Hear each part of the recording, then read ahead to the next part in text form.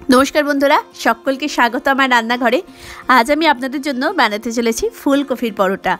रेसिपिटी देखुन, भालो लागले अवश्यई रेसिपिते लाइक बाटन क्लिक करुन। और रोजेर मतो रिक्वेस्ट राखबो, एखोनो आमार चैनल सबस्क्राइब ना करे थाकले प्लिज आमार चैनल सबस्क्राइब करे निन और बेल बाटन क्लिक करते भूलबेन ना, जाते करे आमी कोनो रेसिपि आपलोड करले आपनादेर काछे चले आसे प्रथम नोटिफिकेशन। देखे नि इनग्रेडिएंट्स। फुलकपि এই সাইজে 4টে নিয়ে নিচ্ছি। 2 কাপ आटा নিয়ে নিচ্ছি। এটা পুরোটা আটাতে বানাবো, ময়দা ইউজ করছি না। 2 টিস্পুন মতো তেল লাগছে। ঘি নিচ্ছি ভাজার জন্য।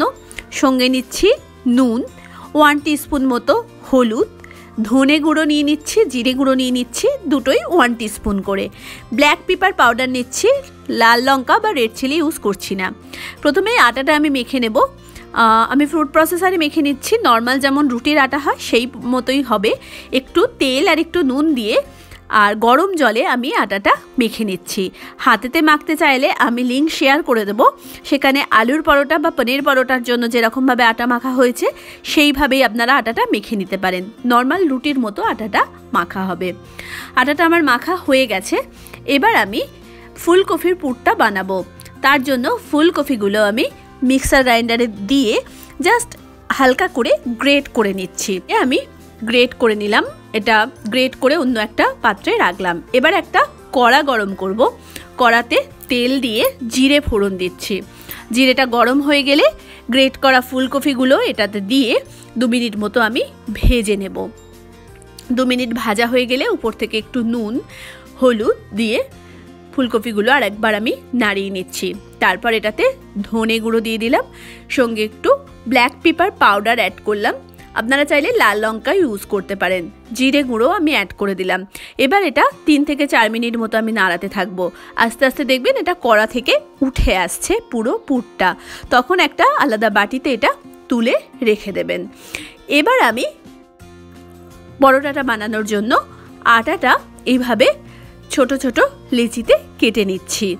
ছোট ছোট লেচিতে কেটে নেওয়ার পর আমি পুরটা ভরবো। তার জন্য মাঝখানে এরকম আঙুল দিয়ে বাটির মতো শেপে পুরো গোলাটা এরকমভাবে আমি বানাবো। আমার বাটির মতো শেপ হয়ে গেছে। এবার আমি পুরটা এর মধ্যে দিয়ে দিলাম। দেওয়ার পরে মুখটা আমি এভাবে বন্ধ করে দিচ্ছি। পুরো মুখটা ভালোভাবে যাতে বন্ধ হয় সেটা কিন্তু খেয়াল রাখবেন, না হলে বেলার সময় এটা বেরিয়ে আসবে। পুরো মুখটা এভাবে বন্ধ করে 2 হাত দিয়ে চাপ দিয়ে এটা আবার একটু চ্যাপটা মতো করে নিলাম। এতে করে পুরটা বাইরে বেরোবে না। আপনাদের সুবিধার জন্য আমি আর একটাও বানিয়ে দেখিয়ে দিচ্ছি। এইভাবে গোল করে আস্তে আস্তে বাটির মতো করে নেবেন। বাটির মতো হয়ে গেলে তাতে পুরটা দেবেন। পুরটা বেশি করেই দেওয়া যায়। তারপর পুরো মুখটা এইভাবে ভালোভাবে বন্ধ করে নেবেন, যাতে কোনোভাবেই পুরটা মুখ দিয়ে বাইরে বেরিয়ে না আসতে পারে। সমস্তটা এভাবে সিল করে 2 হাত দিয়ে একবার চ্যাপটা করে নিলেই লেচি রেডি। এরপর এটা নর্মাল আটার গুঁড়ি দিয়েই আমি বেলে নিচ্ছি। পরোটাগুলো নর্মাল যে রুটি হয় সেই রুটির সাইজেই আমি বেলে নেব। আমার পরোটাটা বেলা হয়ে গেছে। এদিকে আমি চাটু গরম করতে দিয়েছি। চাটুতে পরোটাটা দিয়ে দিলাম। আস্তে আস্তে বাবল উঠতে শুরু করলে নিচে থেকে আমি পরোটাটা উল্টে দিচ্ছি। উল্টে দিয়ে আমি 1 টেবিল স্পুন মতো ঘি দিয়ে পুরোটা মাখিয়ে দিলাম। এক্ষেত্রে আপনারা চাইলে তেলেতেও ভাজতে পারেন। আর এইভাবে চাপ দিয়ে দিয়ে পুরো পরোটাটা আস্তে আস্তে রোটেট করে ভেজে নেব। এইভাবে কিন্তু রোটেট করতে থাকবেন, না হলে কিন্তু পরোটা পুড়ে যেতে পারে।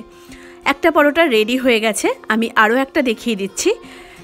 নিচে থেকে বাবল উঠতে শুরু করলে তারপর পরোটাটা উল্টে দেবেন। আর 1 চামচ ঘি নিয়ে এভাবে পুরো পরোটাটাতে মাখিয়ে এরকমভাবে খুন্তি দিয়ে রোটেট করতে থাকবেন। তাহলেই কিন্তু খুব ভালো সব দিক থেকে সেঁকা হয়ে যাবে।